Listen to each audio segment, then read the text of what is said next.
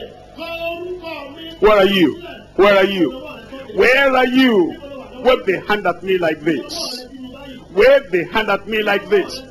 Those people that are raising up their hands, be serious now, because Jesus is holding that pen. He wants to write your name in his book of eternity. Calamity will pass over your life. All the yokes of the devil will be broken. Evil will leave you alone. He will forgive your sin. He will give you salvation. Those people raising up their hands, can you stand up? Praise the Lord. Stand up. Thank you. Wonderful. Wonderful. Praise the Lord. You're raising up your hands and you're saying, I've got number one, expectation. I've got number two, the evidence. Number three, now I'm going to take my step, and number three will happen to me. Lord, enroll my name. Lord, enlist my name. Lord, write down my name. Where are you? You will raise up your hands. Then you will stand up. Those who are standing up, they came to Christ from every quarter. From the right, from the left, from the front, from the sides. They came to Christ from every quarter. Just live where you are. Take everything you have with you. Come over here, come over here, come over here. Come over here. They came. They came. They came from every quarter. They came. They came. They came from every quarter. They left their sin behind.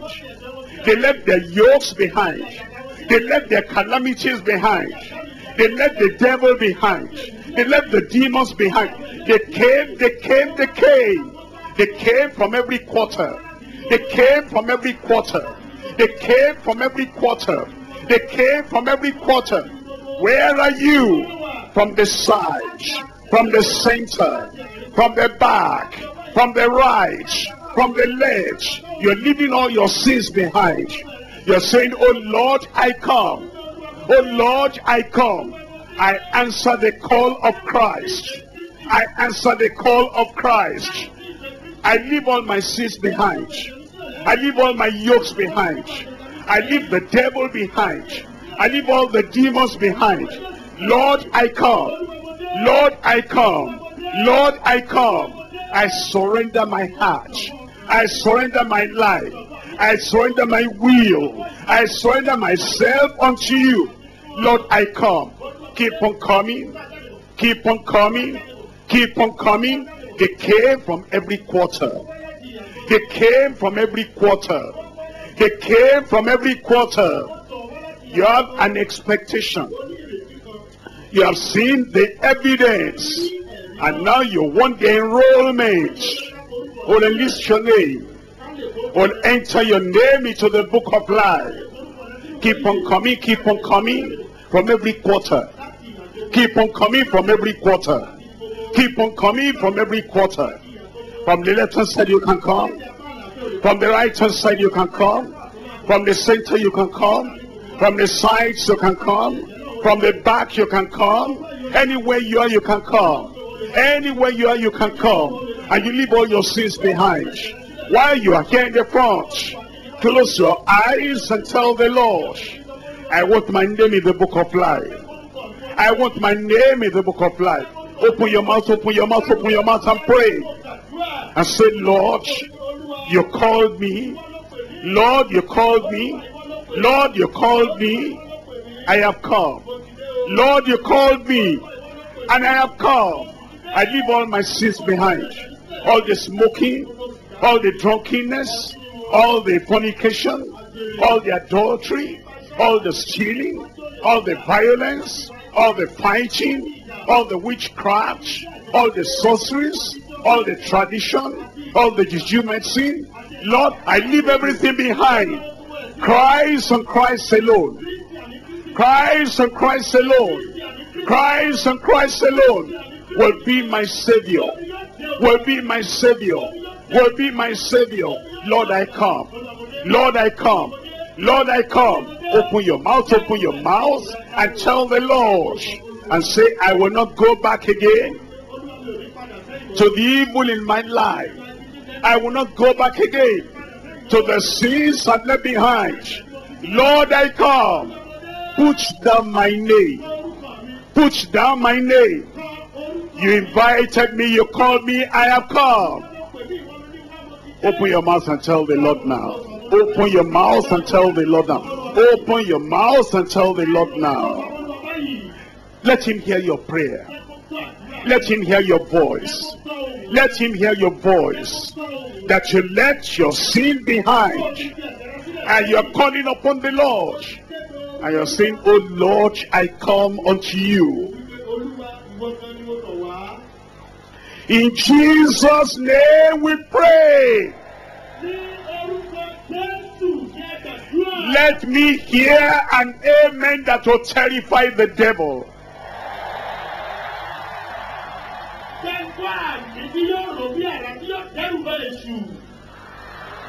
An amen that the devil will know you have left him forever. You have come to Jesus Christ. In Jesus' name we pray.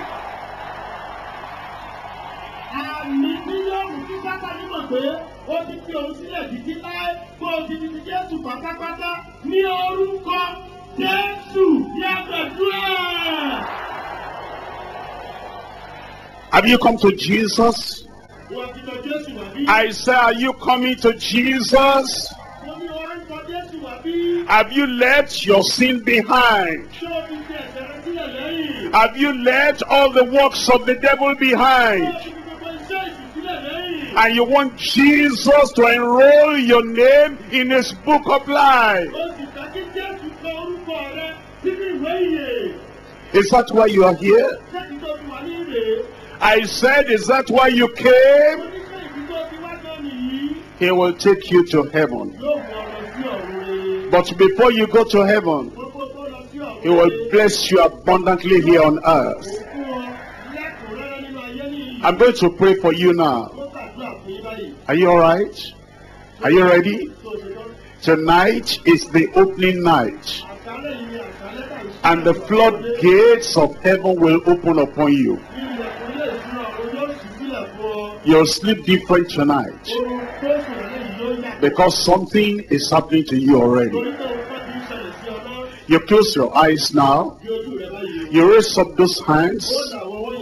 I surrender to Jesus. That's what you are saying. Then you close your eyes. I pray. Father, in the name of Jesus, we thank you because they have come from every quarter. You called them and they came. You are the Savior. You are the one that has taken all their sins away. You are the perfect sacrifice, acceptable to God. And these have come to you. I pray, oh Lord, forgive their sins in Jesus' name. As they have come in answer to your call, forgive all their sins. Wipe their condemnation away. At this very time, according to your promise, enroll them. Write their names in the book of life. Give them peace in their heart, salvation in their heart. And I pray that salvation will bring a change of life in Jesus' name.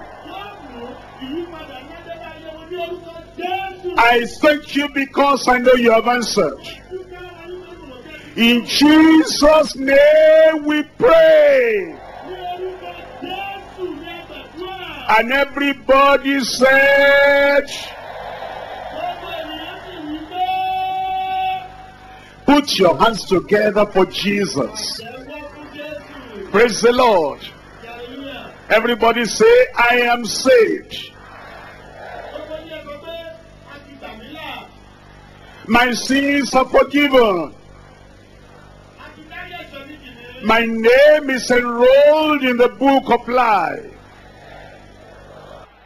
Miracle time has come. Àkókò iṣẹ́ ìyanu ti dé. Healing time has come. Àkókò ìwòsàn ti dé. The power night has come. Àṣálẹ́ agbára ti dé. And the mighty power of God will touch you tonight. Agbára ńlá Ọlọ́run yóò fọwọ́ kàn lálẹ́ A yìí. miracle is coming your way. Iṣẹ́ ìyanu kan ń bọ̀ lọ́dọ̀ rẹ níbẹ̀. Healing is coming your way. Ìwòsàn ń bọ̀ lọ́dọ̀ rẹ. Remember number one. Rántí àkọ́kọ́. Expectation. Ìrètí. Are you expecting somebody? Ṣé ò ń retí ẹnìkan? Are you expecting something? Ó ń retí ohun kan bí? Because Isaiah said, Nítorí Àìsáyà wípé God will come. Ọlọ́run yóò dé. And when he comes, Nígbà tó bá wá dé the ńkọ́? eyes of the blind will open. Ojú afọ́jú yóò là. When he comes, Nígbà tó bá the dé. lame will rise up and walk. Arọ yóò dìde yóò bẹ̀rẹ̀ sí rìn. When he comes, Nígbà tó bá the dé. possibilities will be Gbogbo possible. jíjẹ́ kò ṣeé ṣe ni yóò di ṣíṣe. Number one, expectation. Àkọ́kọ́ ni ìrètí náà. Number two is the evidence. Èkejì ni ẹ̀rí náà. Jesus Christ has the evidence. Jésù Kristì ní ẹ̀rí náà. He's going about and he's doing good. Ṣé ló ń kiri ṣoore? He's healing the blind. Ó mú àwọn afọ́jú tí Making wọ́n them nílò. to walk. Ó mú káwọn arọ́ rìn. He's healing the sick. Ó mú àwọn aláìsàn lára And dá. right there, Jesus is by your side. Níbi tó dúró tàbí jókòó sí ni Jésù ń bẹ And lábàá tonight, rẹ̀. when I mention the name of Jesus, Lálẹ́ yìí nígbà tí mo bá dárúkọ Jésù. immediately you hear the final amen. Lọ́gán tó bá gbọ́ àmì That tó kẹ́yìn. power will come upon you there. Agbára náà yóò That tọ̀ wá síbi tó wà. power will come upon you there. Agbára náà yóò wá síbi tó wà And ní. then what you were not able to do before, Ohun tó sì lè ṣe tẹ́lẹ̀. you couldn't walk, just rise up, Oh, straight no, power will come, you start walking. Ìwọ ṣáàdìde agbára àtọ̀runwá yóò kọlù ọ́ ó bẹ̀rẹ̀ sí Pain rìn. will leave your body. Ìrora yóò fi àgọ́ ara rẹ sílẹ̀. Tumor will leave your body. Ohun tó wú sí ọ níkùn yóò Fibroid will pòórá. leave your body. Ohun tí jẹ́ ìjú yóò fi Blindness àwátì. will leave your body. Ìyàgàn yóò fàyè rẹ sílẹ̀. Paralysis will leave your body. Ìyára yóò fi àgọ́ ara rẹ sílẹ̀. Every infirmity you have will leave you immediately when I mention the name of Jesus. Gbogbo àrùn àti àyẹ̀rá tó ní yóò pòórá lọ́gán tí mo bá dárúkọ Jésù. Iṣẹ́ ìyanu And sílẹ̀ immediately báyìí. you hear that final amen, it's there already. Ní kété tó bá gbọ́ àmì tó kẹ́yìn, o ti gbàṣẹ́ ìyanu náà. Anybody wanting a miracle here? Ìjà ara nìkan tó ń fẹ́ṣẹ̀ ìyanu ní ìbí. Anybody looking for healing Ta there? ló nítòun tó ń wá ìwòsàn? Anybody wanting mountain to be removed Ẹyin there? náà dà tó fẹ́ ká sí òkè ayé òun nídìí. You raise up one hand, Ó nàwọ́ kan sókè. you lay the other hand where you have the problem. Ó gbé lébi tí ìṣòro náà wà. If you brought anybody deaf and dumb, lay the hand on them. Tó bá gbẹ́nikẹ́ni wá tó di títí òtún gbọ́ràn gbọ́wọ́lé wọn. If you are blind, just put your hand on your face. Tó bá jẹ́ afọ́jú gbọ́wọ́lé ojú If you have rẹ. any tumor, just put your hand there. Tó bá ní nǹkan tó wú sí ọ nínú gbọ́wọ́lé.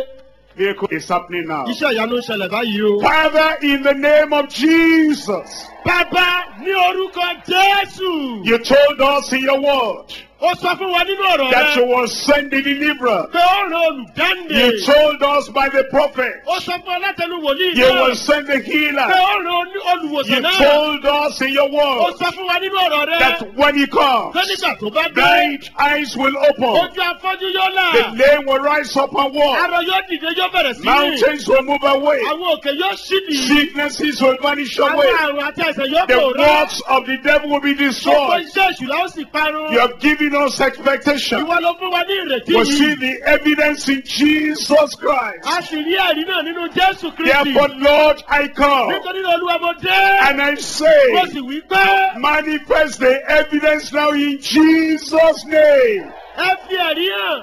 Ẹ̀rí náà kọ́ nínú báyìí lórúkọ Jésù. Blindness in your eyes there, I command, come out in Jesus' name. Ìfọ́jú nì nínú ojú rẹ.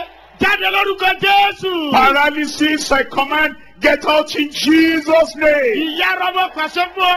Jáde lórúkọ Jésù. One leg shorter than the other, I pray that the power of God will come on the short leg, go out in Jesus' name. Ẹsẹ̀ kan tó kúrú sí èkejì. Mo gbàdúrà kí agbára Ọlọ́run kó wá sórí ẹsẹ̀ tó kúrú. Gùn jáde báyìí kó bá kejì dọ́gba lórúkọ Jésù. Weakness and pain in your spinal cord vanish away in Jesus' name. Àìlera àti ìrora ní ọ̀pẹ́ ẹ̀yìn rẹ. Jáde kó o pòórá báyìí lórúkọ Jésù. Tuberculosis be healed in Jesus' name.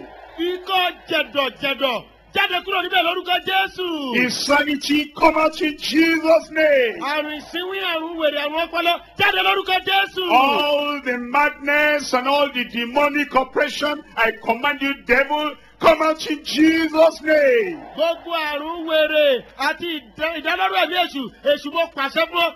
Jáde lórúkọ Jésù. Every mountain, move away. Gbogbo òkè. Every problem, move away. Gbogbo ìṣòro. Every sickness, move away. Gbogbo àìsàn gbàgbé. Every impossibility become possible. Gbogbo kò ṣeé ṣe kó di ṣíṣe. On the left-hand side, Lápá òsì. on the right-hand side, Àti lápá ọ̀tún at mi. the center, Láàrin. at the back, Àti lọ́wọ́ ẹ̀yìn. everywhere, Níbi gbogbo. I release miracle power upon you now in Jesus' name. Ojú agbára iṣẹ́ ìyanu jáde sórí yín báyìí lórúkọ Jésù. Receive your miracle. Gba iṣẹ́ ìyanu tìrẹ. Receive your healing. Gba ìwòsàn rẹ. And right now, have the evidence in your life, in your body, in Jesus' name. Nísinsìnyí, jẹ́ kí ẹ̀rí náà di mímọ̀ nínú ayé rẹ nínú àgọ́ ara rẹ báyìí lórúkọ Jésù. Lord, confirm it everywhere now. Olúwa fi ẹsẹ̀ rẹ̀ múlẹ̀ níbi gbogbo báyìí. Confirm it everywhere Fi ẹsẹ̀ rẹ̀ now. múlẹ̀ níbi gbogbo Miracle báyìí. everywhere Iṣẹ́ now. ìyanu níbi gbogbo Thank báyìí. you because I know you have Ẹ answered. ṣeun nítorí mo mọ̀ pé ẹ ti In dáhùn. Jesus' name I pray. Ní orúkọ Jésù ni mo gbàdúrà. And everybody said,